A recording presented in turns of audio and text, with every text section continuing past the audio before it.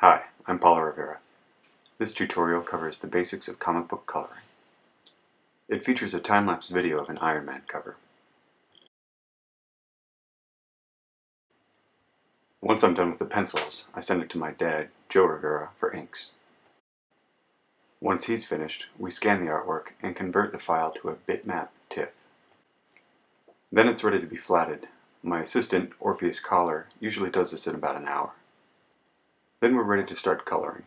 The inks layer is set to multiply mode, which allows the flats from the layer below to show through.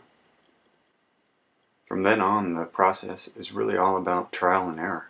I use the magic wand tool to select different patches of color, and then I use the hue, saturation, brightness command to adjust those colors individually through the 3 variables. This video is shown at about 8 times normal speed, so you can see it's just a lot of the same process over and over again.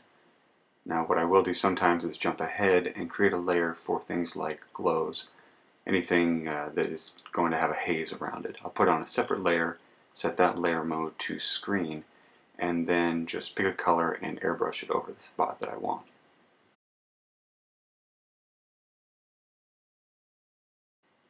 Sometimes the flats aren't exactly the way I want them, so I do have to go in and manually draw in more shapes. To do that I use the pencil tool, and it's just a question of finding the color that I do want and putting it where I want it. That's the same process that I use for two-tone coloring.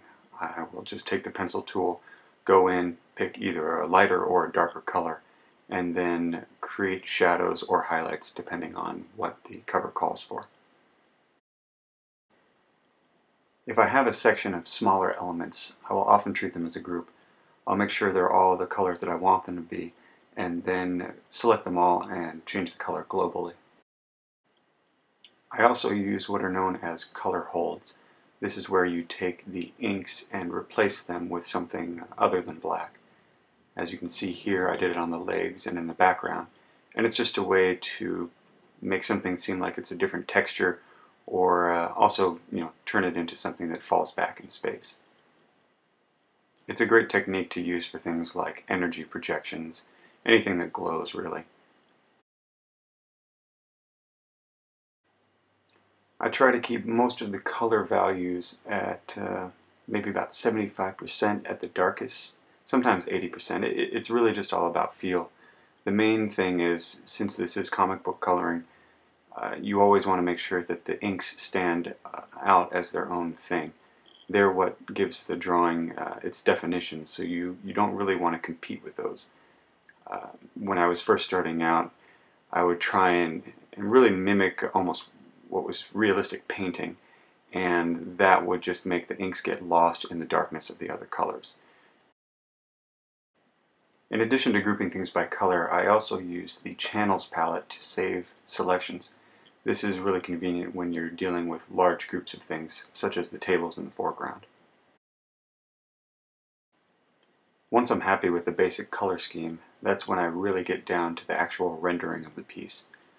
I will do the two-tone coloring, which is just picking a lighter or darker color. Here I am creating a highlight on the yellow part of Iron Man's armor. While this isn't the final stage, it's pretty close. After this, I would then go in and start to render things a bit more with things like the burn tool or even the airbrush. The very final stage is to create a filter over the entire piece that gives it a bit of a grain.